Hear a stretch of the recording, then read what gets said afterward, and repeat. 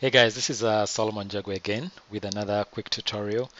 This time focusing on the newly released Octane 4.0, and you can find the plugin under the Otoy website in the forums, and they have a very good video highlighting some of the new features. My favorite so far is the denoiser.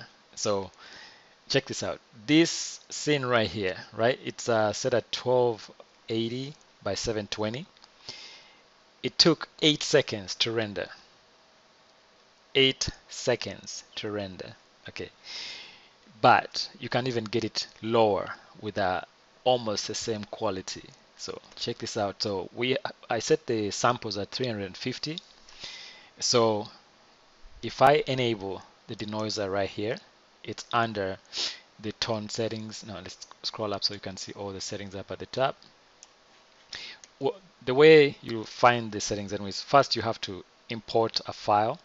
Uh, I exported this scene from 3ds Max as an .orbx file, and once you bring it in at the bottom, you double click on the render target to load, because initially it's gonna show as a black image over here. So once you double click on the render target, it's gonna load up the scene, and then you click on render target to load up the render settings over on this side.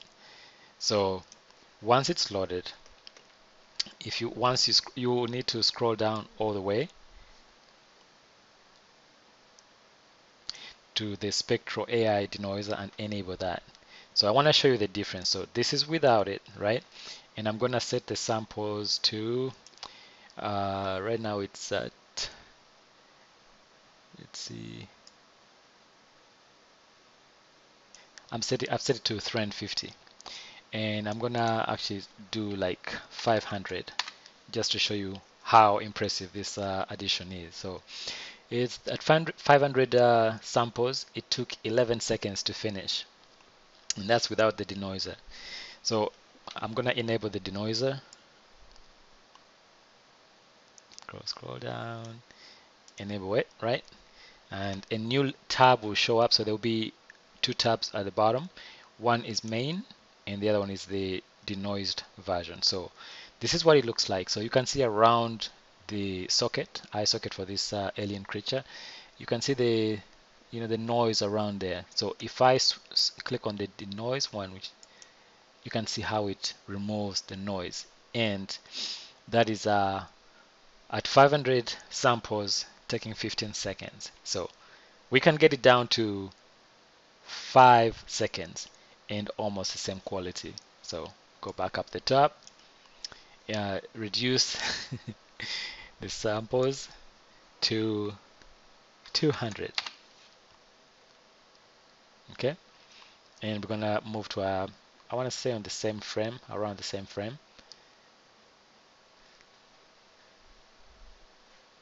So the main, so that one took 7 seconds.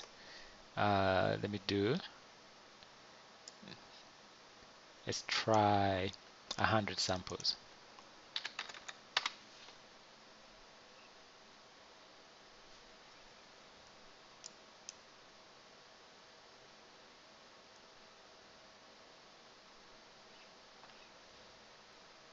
All right, so at 100 samples, it took 3 seconds to complete, okay? And that is with the noise around them. So when I enable the denoiser at the bottom, let's scroll down and make sure it's enabled. If you click on the denoised beauty tab, you can see how the quality improves, and you still get the detail. What you may lose is a little bit of the subsurface scattering, but I think that is acceptable at this level. So there it is. With Octane 4.0, you can achieve renders that are acceptable at 3 seconds per frame. That used to be a dream. I couldn't even say that with a straight face and say that I could render something in a 3D program at 3 seconds per frame, with a true ray tracing, by the way.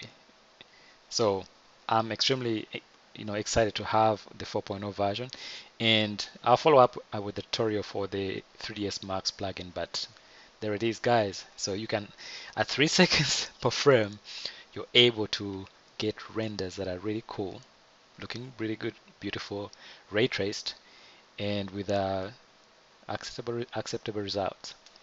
And let me try, before I go, to crank it up all the way to, okay, let's say about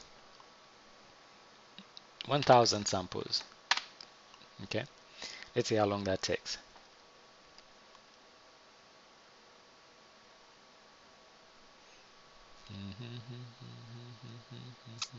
Oh, one thing I forgot to mention, I have 3 graphics cards in here, and you can see the information at the bottom. 3 GPUs. I have a 1070, 780, and a 640. So combined, that's why I'm able to get those fast speeds.